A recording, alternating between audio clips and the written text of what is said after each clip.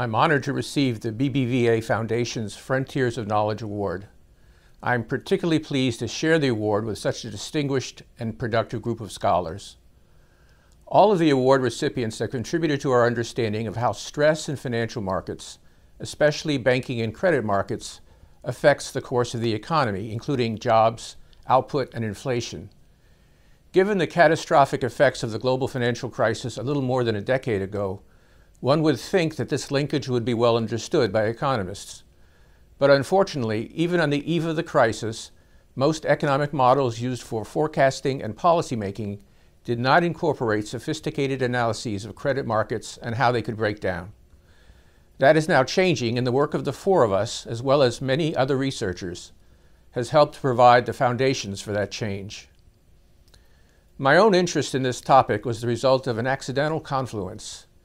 In graduate school at MIT in the late 1970s, working with mentors like Stan Fisher and Peter Temin, I developed a strong interest in economic history, especially, as Mark mentioned, the Great Depression of the 1930s. The Depression combined three critical elements. First, a dozen years of high unemployment ended only by mobilization for World War II. Second, the contraction of the money supply, emphasized by Milton Friedman and Anna Schwartz, and the associated sharp deflation in prices. And three, global financial collapse, including waves of banking panics in the United States and Europe. What were the deep connections among these phenomena? I would later write that fully understanding the Depression was, quote, the holy grail of macroeconomics. Seemingly unrelatedly, my first job after graduate school was at Stanford's Graduate School of Business. At the time, with scholars like Bob Wilson and David Krebs, Stanford was a leader in the study of the economics of imperfect information and principal agent models. As I learned about this work, I began to understand that it provided the basis for new thinking about the workings of credit markets. Lenders must always confront imperfect information about the characteristics and opportunities of their potential borrowers. To overcome this information asymmetry, lenders must gather intelligence about borrowers and structure the terms of the loan to provide incentives for repayment. The economics of imperfect information clarified how this could be done and how the process could break down. It also showed the factors that determine the cost of lending. In my 1983 paper on the Depression, I coined the term cost of credit intermediation to describe the cost of making a loan over and above the cost of funds. That cost is now more often referred to as the external finance premium. The key insight of the models I learned about at Stanford is that the external finance premium depends on, among other things, the net worth of banks and their borrowers. For example, a borrower whose net worth is large relative to a requested loan, think of a home buyer with a large down payment, will have a low external finance premium because the borrower's large equity stake aligns her incentives more closely with those of the lender and provides a greater cushion in case of bad outcomes. Banks are also ultimately borrowers themselves, since they must obtain the funds to lend from savers and investors. So their net worth, their capital, likewise matters for the overall cost of lending.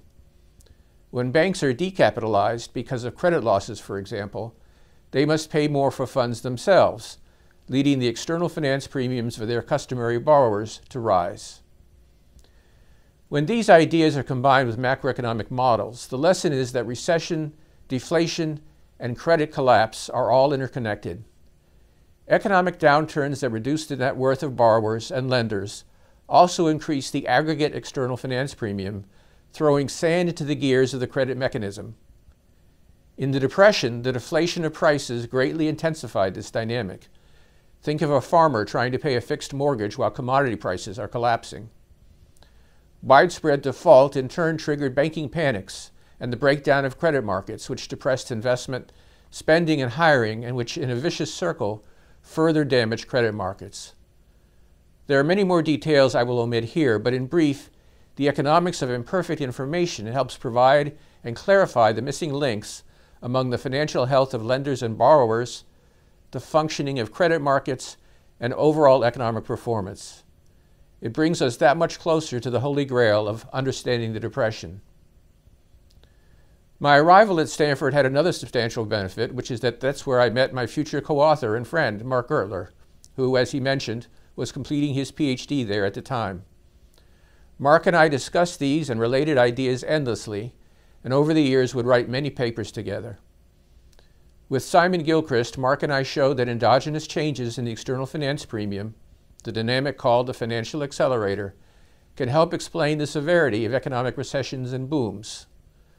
Simon and Egon Zachryszek would later show that the external finance premium is an excellent predictor of the business cycle. Mark and I would also investigate how monetary policy can affect the external finance premium, giving rise to the so-called credit channel of monetary policy. In 2002, I joined the Fed, where I would ultimately have to contend with credit market breakdowns as a policymaker.